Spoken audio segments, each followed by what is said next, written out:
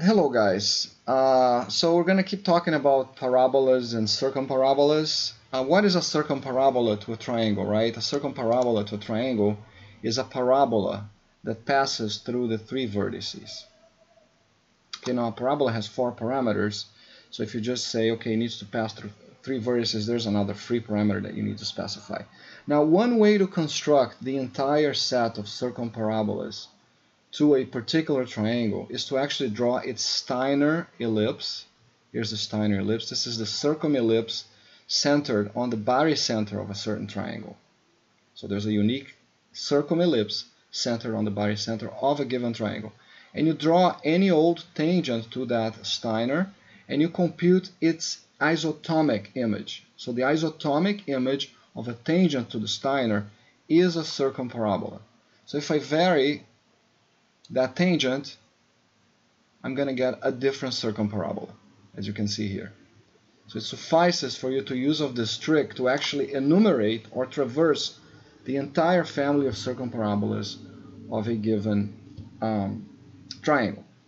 Draw its Steiner and then sweep all the tangents and compute the isotomic, not the isogonal, the isotomic image of those tangents. Okay, now this is not the main topic here. The main topic is the following. I want to marry this, as I usually do, with Poncelet. So the family that is directly connected to the Steiner ellipse is the so-called homothetic family of triangles, Poncelet homothetic. So this is a family of triangles interscribed between two concentric axis-aligned homothetic ellipses. The inner one is sometimes called the caustic, and this is actually the Steiner inellipse of this triangle. So I have a Poncelet family that I can animate, which is interscribed between the Steiner ellipse, or if sometimes it's called the Steiner circumellipse, and the Steiner inellipse of this family of triangles, and this pair remains stationary, and also stationary is this black dot, which is the stationary barycenter, the centroid of this family of triangles. And this family of triangles conserves areas, conserves the sum of side lengths squared, etc., etc., etc. Okay, so now I actually want to show what the isotomic of this green line looks like, the circumparabola, that is the isotomic image of this green line, with respect to this family. Let's go ahead and draw that. So for a particular triangle, let's see if I can do this without blowing up Mathematica. It's going to blow up at positions when the circumparabola goes through infinity. So you can see here that Mathematica is flashing when that happens. But let's ignore that. Now I want you to notice a very curious phenomenon. I don't think this is known. All these circumparabolas are tangent to the reflection of this tangent with respect to the centroid of the system. So if I jog my Poncelet, the family of circumparabolas corresponding to that green line, specifically they are the isotomic images of that green line. And by the way, I'm showing the focus of the circumparabola, its vertex, and its directrix, right? All these circumparabolas happen to be tangent, mysteriously, to this opposite line, or this reflected image of the green line with respect to the center of the system. So this is property number one.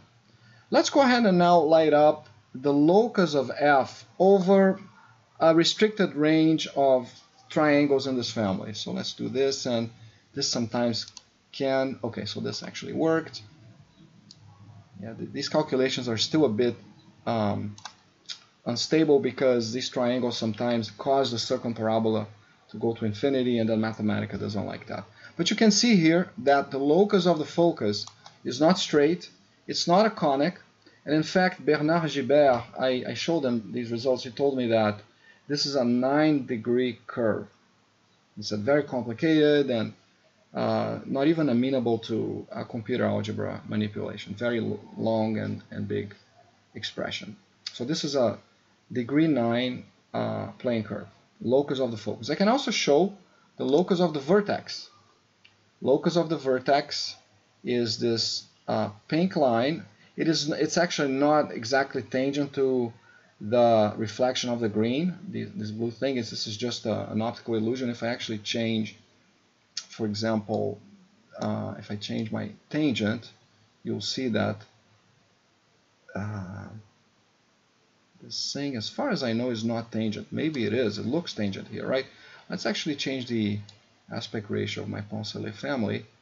So actually, it looks like it is. Okay, I wasn't aware of that. So the locus of the vertex seems to be, and maybe this is obvious, but it seems to be tangent to the reflection of the green line about the center as well. And I can also show the locus of the directrix as this other curve, also probably at least degree 9. Okay, so these are the properties to the isotomic image of a tangent to the Steiner for the homothetic family. Things that I haven't explored here yet. One of them is, what is the locus of the focus? What is the locus of F as I change the tangent? So if I do this, what's happening to that focus? You can visually see here that it's actually doing an interesting curve, and we don't know what this is, if this is a simple curve, if it's degree 2 or higher, but this hasn't been studied yet. Another thing that hasn't been studied is, what is the envelope of the directrix, either over a motion of this tangent or jogging the actual Poncelet family. What is this envelope? Is it an interesting curve or not? So this is to be explored. Okay, so in the next video I'm going to talk a little bit about isogonal images of tangents to the circumcircle, not to the Steiner ellipse. See you in the next video.